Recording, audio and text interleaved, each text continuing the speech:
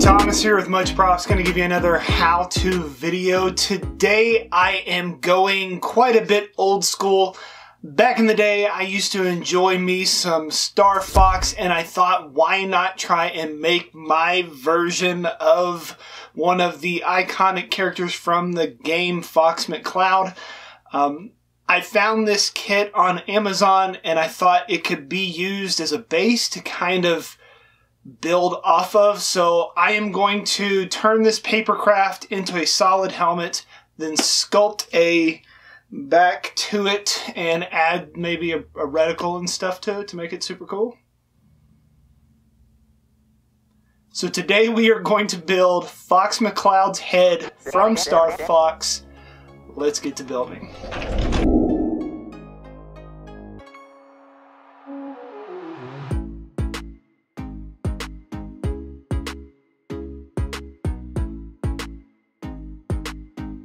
So I bought this papercraft a while back off of Amazon and put it together using the very well put together instructions. I'll link it on my Amazon affiliates page in the links in the description. There's also a link down there for a Patreon page if you enjoy what I do and want to show some support. I popped out the perforated pieces, folded the creases the proper direction, and glue the tabs together. It's a very nice papercraft just by itself and has a very cool pattern by default.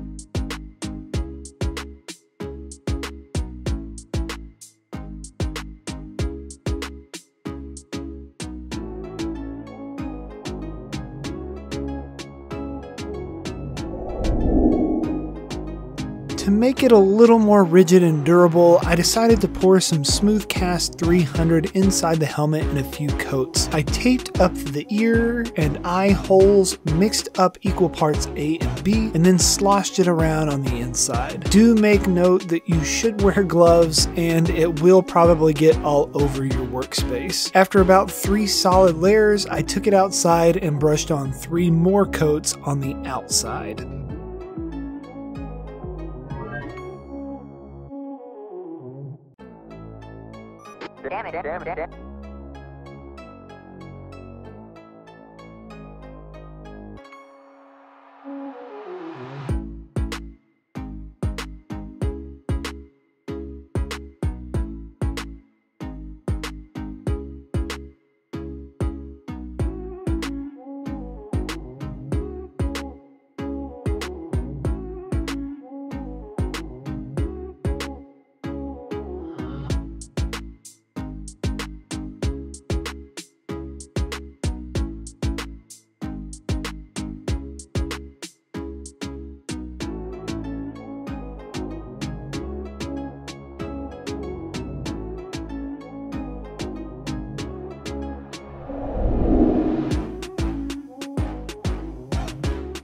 To build up Fox's helmet on the back of his head, I bulked out the shape using some aluminum foil, or aluminium foil for my British folks. Once I was happy with the shape, I hot glued it into place and then backfilled all the edges to make sure that it was solid and so I could get it ready for epoxy.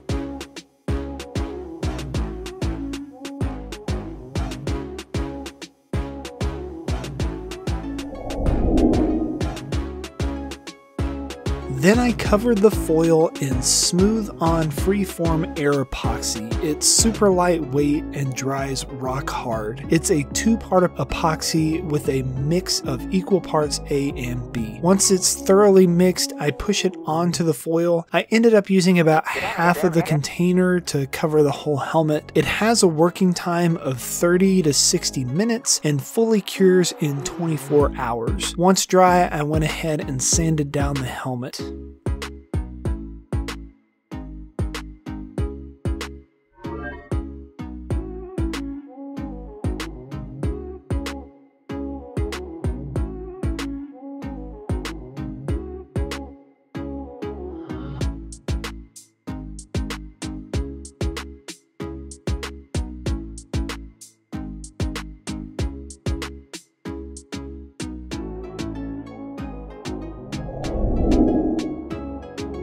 At this stage, my add-on just kind of looks like a really bad haircut, so I decided to put some details on it. I looked at a bunch of different versions of the character, got a general feel for the style, and made up some of it as I kind of went along to fill in those flat spaces. I used 2, 4, and 6mm What the Foam from Cosplay Apprentice because it's some super dense EVA and I figured it would work with what I was making with.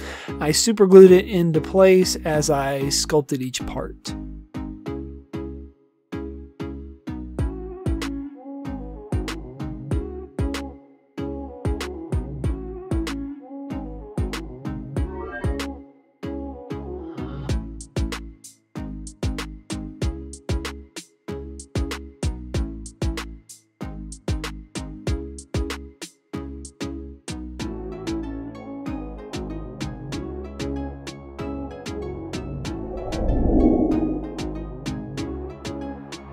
I can already tell from these eye holes they're way too far apart for a person, but it falls in where it should on the mask itself. I drew out my cutouts, then popped a router bit on my Dremel, put on a respirator, and removed some of the material. Also, I went ahead and knocked out some vents on the side of the helmet.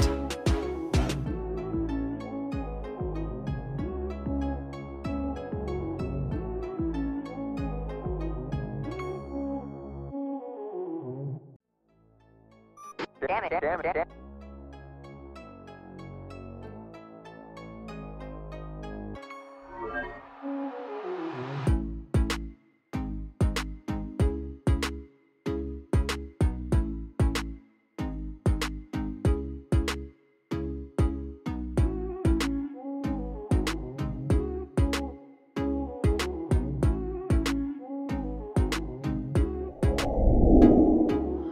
I put down 3 coats of spray paint to unify all the surfaces and ready it for my paint job.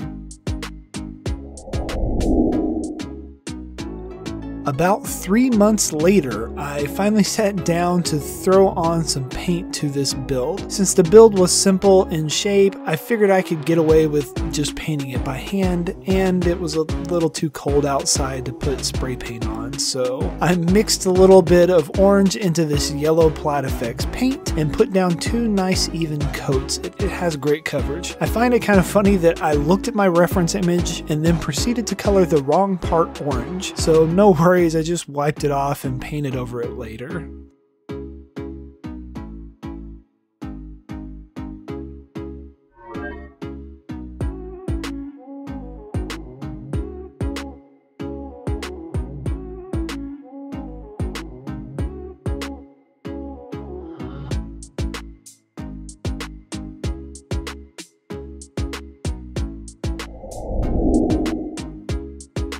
To get the fur-like texture, I just took a ragged chip brush with darker tints and drug it across the surface in one direction, kind of radiating away from the mouth. Then to highlight that polygon shape of my build, I went ahead and took a black paint pen to all the edges, kind of like cell shading or something. I have a huge bag of these random brands that I've picked up over the years here and there, and I pull from it from time to time.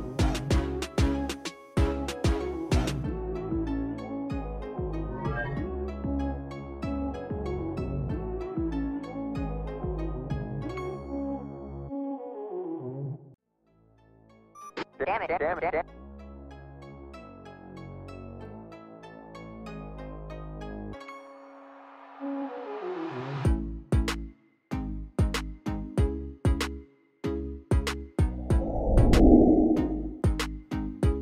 For the eyes, I just used some sheer fabric and drew on the iris and pupils with some more of those acrylic paint pens I was talking about. There's a big old bag. Then I hot glued it on the inside. Even with the layers of paint on, you can still see perfectly through the material.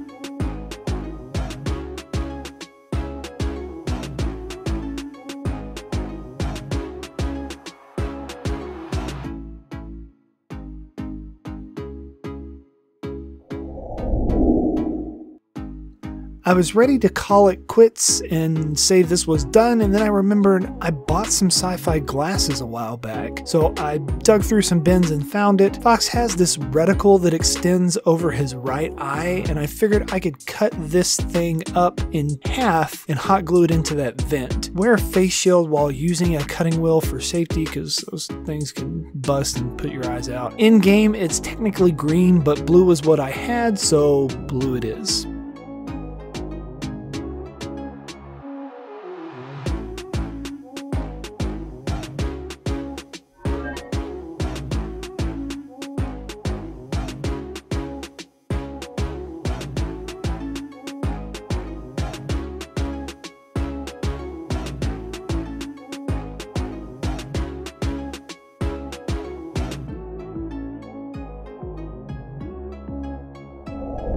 And we are finished. Here is the end result.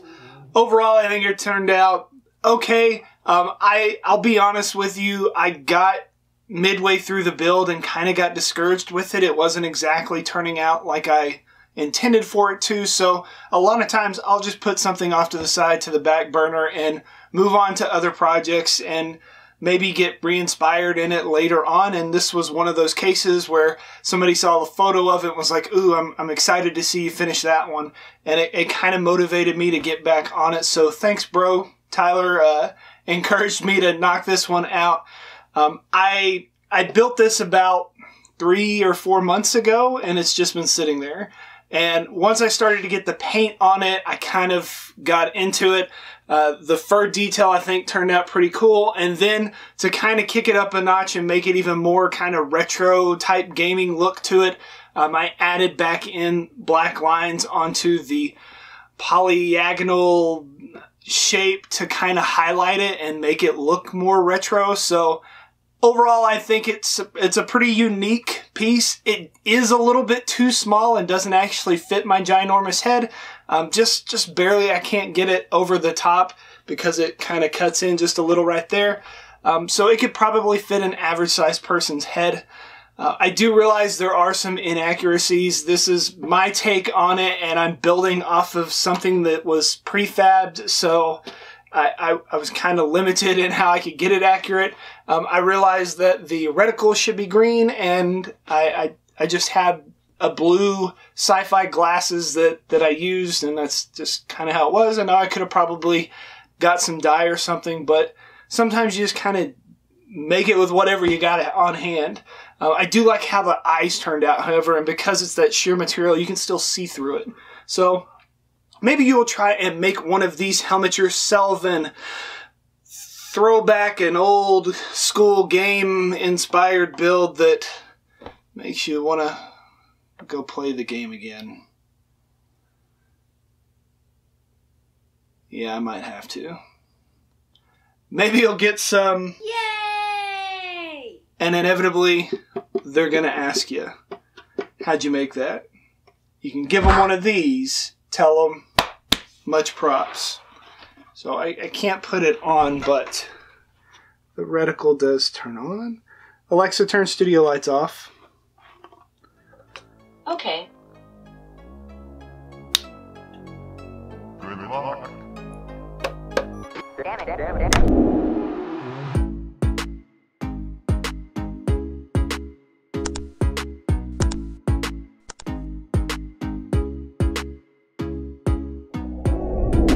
Thanks to all my Patreons for your support. It is much appreciated. If you're not one of my Patreons and you enjoy what I do, please consider tossing a few coins my way to help keep the builds coming.